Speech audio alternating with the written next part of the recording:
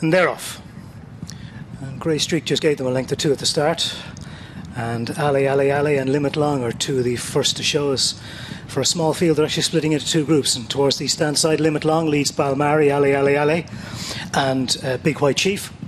All over on the far side, it's Midnight Fire and Grey Streak who lead New Heme and Ohio State. But towards the stand side, it's Limit Long who appears to have the overall advantage. Leading on that stand side group, Balmari with Ali on the outside of that one. And they're being tracked by Big White Chief. Over the far side, it's Grey Streak and Midnight Fire, with right over on the far side of the track, the striped jacket of New Heme being followed by Ohio State, who's already under pressure as they pass the halfway point and head on down towards the 2. On the stand side, Limit Long leads. 3 rivals on the stand side are all at it. Balmari, Ali, and behind those, Big White Chief. Over the far side, it's Grey Streak and Midnight Fire, and those two, possibly with the overall advantage, they head down inside the final furlong and a half. On the far side, Grey Streak and Midnight Fire. On the stand side, it's Limit Long now under pressure with Balmari challenging that one. Heading inside the final furlong, Balmari on the stand side with Limit Long. Over on the far side is Midnight Fire.